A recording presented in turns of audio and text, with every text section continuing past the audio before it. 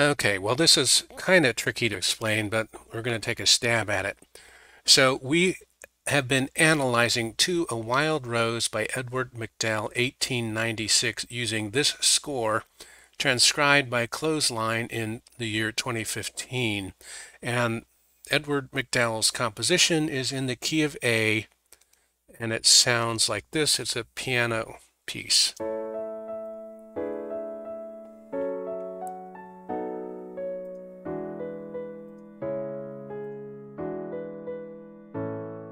And it's a famous and very popular piece for piano. As you can see, it's got the right hand and the left hand here. And in our analysis of it, which is this, we ended up transcribing it, moving the notes down by 5, but it's still the same.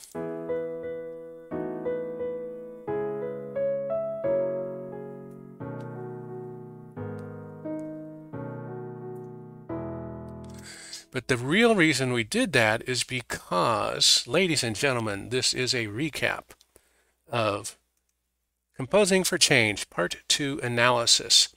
In today's episode, we re-entered by talking about concepts of breadth and depth in musical composition, but basically we just jumped on in and continued our analysis of To a Wild Rose, which you just saw in our introduction. In the analysis, we pulled apart the original, which is here, and in the following manner. We took the melody line, da da da da da da, and kept it up there. It's all up here. But every time there was some other note in the melody, like this half note here, we pushed it down into the left hand. So now we have a single line, which we can demonstrate by soloing the single line here.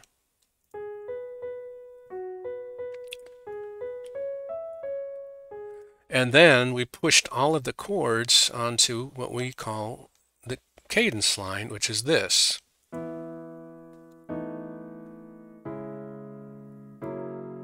And the reason we did that is we wanted to know what kind of chords are those.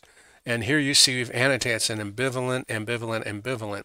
And that tells us that this cadence up here is what we call an ambivalent cadence, which basically means it has both rest energy and urge energy combined. So it's ambivalent. And then we did that all the way down. All of these lines from the original on the left, there were a lot of them.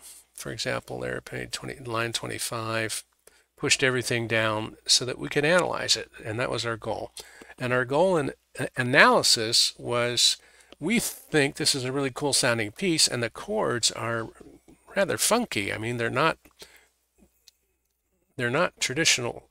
I mean, they have cadences, I mean, dissonances, and they just sounded cool. And we wanted to know what was MacDowell doing. And we discovered, to our astonishment, that he's using a different kind of a scale. This is the traditional do, re, mi scale, like in a do, re, mi, fa, sol, la, ti, do, etc., etc. And it has a minor major parallel. But there's two notes that are never used in the traditional do, re, mi scale, these two notes. But when we transpose this to look at it as if C was the root, we found out he's using this scale. It's the same darn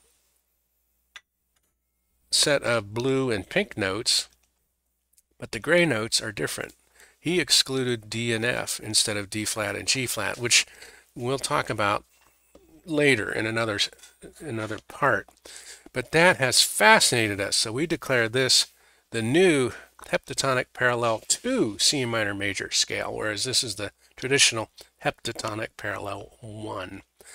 In any event, finally figuring that out allowed us to write what the energy story was. So the energy story in verse 1 is urge to float, rest to rest, urge to float, rest to rest, etc., etc. And then there's this really dramatic part here, like this.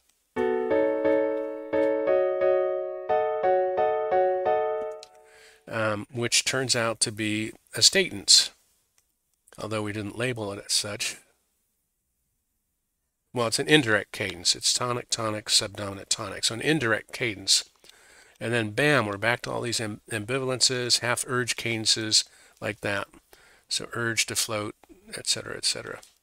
In any event, what we're going to do is play this transcribed annotated version for you, and that should bring us home.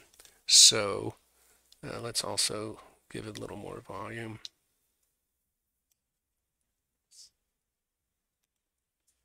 Here we go.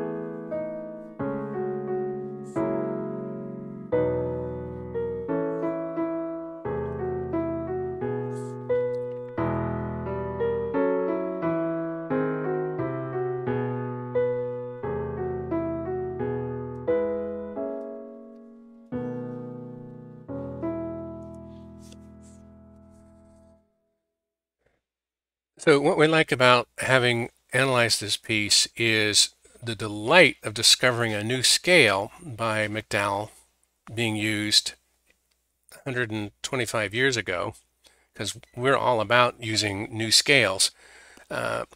Another thing we like is the juxtaposition, because this, I would say, is a very traditional piece. Traditional structure versus and all that, but it's not so traditional because there's a lot of interesting changes going on here with these transitions and breaks and whatnot. These are our labels up here for what's going on. The original doesn't say boo, it just looks like this. You know, play it.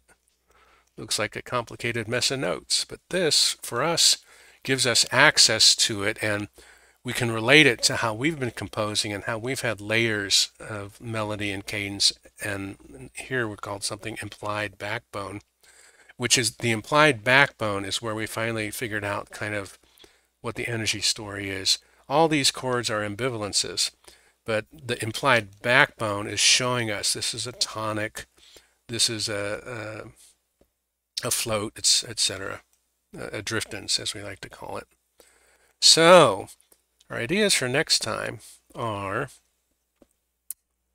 to make a reference set for this new scale. We have a set, we have a spreadsheet that shows all the chords, 120 chords, and then we have a score where you can play the scale up and down and play all the chords. So we don't have that for this new heptatonic parallel scale. So, and that would allow us to compose in it. We also have a project interest going now of beginning to transcribe sung melodies from recordings to annotated music scores, and we have some test ditties that we hummed ourselves that we can do that with. And we also want to further develop some ideas that we were working on here about depth and breadth and the balance between depth and breadth. We like balance of breadth and depth. So and then the layers we just talked about, some are melody and cadence and backbone in the middle, but then we have parts going across from left to right, things that are called extension and development, or I guess transition we called it, and break, kind of like part names. So anyway, we would like a shout out to Miss Cleo, who came by and inspired us, and we want to make another shout out to the MuseScorer online handle Clothesline, whose score for To a Wild Rose they very generously shared on the MuseScore website, which you can see here. Clothesline, May 19th, 2015. So tune in next time to see what happens. Do take care. Do come back and do keep on streaming.